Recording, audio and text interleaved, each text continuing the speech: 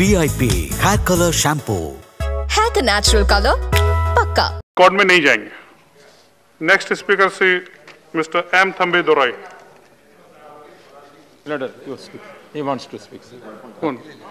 He wants to speak. No, he is not here. No. No, this is not. Check कर लेता हूँ मैं एक बार. And see the next. No, how he can? He has not given his name. No, his name is not there. Shri Navaneethakrishnan ji. Okay. But you have to give it. Thank you, sir. Sir, after hearing the eminent lawyers and politicians and journalists, I would like to draw the kind attention of this House to Article 32 of our Constitution and Article 233 of our Constitution. It reads, Article 32, everybody knows it is for enforcement of fundamental rights before Supreme Court of India. Already our framers of the Constitution well thought out and included Clause 2 of Article 32. I may be permitted to read it, sir.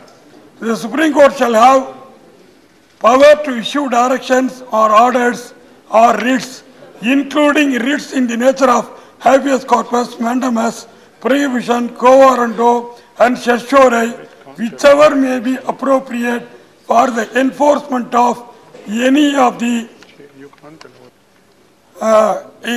rights conferred by this part. Clause 3.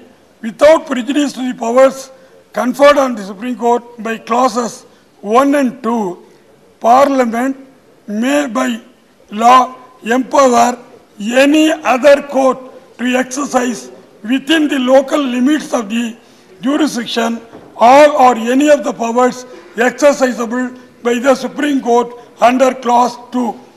So I urge this honorable, this august body Parliament to enact a law conferring the powers to other courts to exercise powers as contemplated under Article 32 by the Supreme Court. So the duty is cast upon this Parliament, august body, to enact a law conferring powers on the district courts. My suggestion is district courts are more competent and they can deliver justice. So all the district courts of the entire India must be empowered with the power to exercise powers under Article 32 of our Constitution.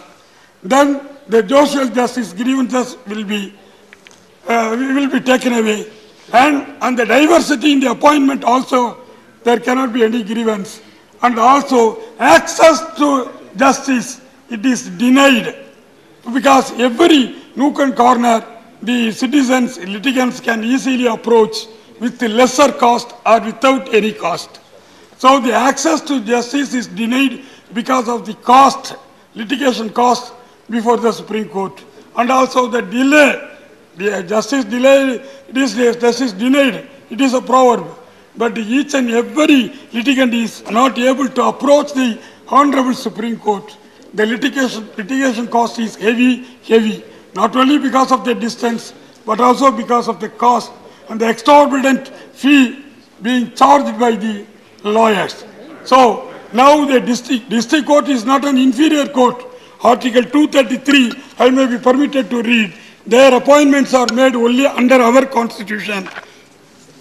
Appointment of district judges. Appointment of Article 33 I am reading. Appointment of district judges. Appointments of persons to be under the posting and promotion of district judges in any state shall be made by the governor of the state in consultation with the High Court and exercising jurisdiction in relation to such a state. So a person shall not, so district judges are being appointed by the High Court. So the district court must be empowered with powers to exercise under Article 32 of the Constitution. So delay in delivering the justice under the backlog arrears, all will, within a month, all will be wiped out. So a single solution is a law to be passed by this Parliament empowering the district courts to exercise powers under Article 32 of the Constitution, then only social justice. Because in our state, Honorable Amma, we cannot, without mentioning the Amma, there cannot be social justice. Many first generation lawyers, that too depressed communities, and also never seen the courts, never studied in English, they became the High Court judges. They are delivering very good judgments. So that is the credit goes to Amma. So by training alone, one can acquire the knowledge. By learning, by undergoing the very hard process. So my humble suggestion, very humble request is, I request our Honorable Law Minister to pass a law empowering the district courts to deal, to exercise powers under Article 32 of the Constitution. So heaven will not fall down. Everybody is well equipped. Everybody is with God's grace knowledgeable. So I thank my senior colleague Dr. Thambidurai. He has very he is having very large heartedness and permitted me to speak it. So thank you, sir. Thank you, Navaneethakrishnan. Next speaker, Professor Ram Gopal Yadav ji. VIP Hair Color Shampoo. Hair का natural color, पक्का.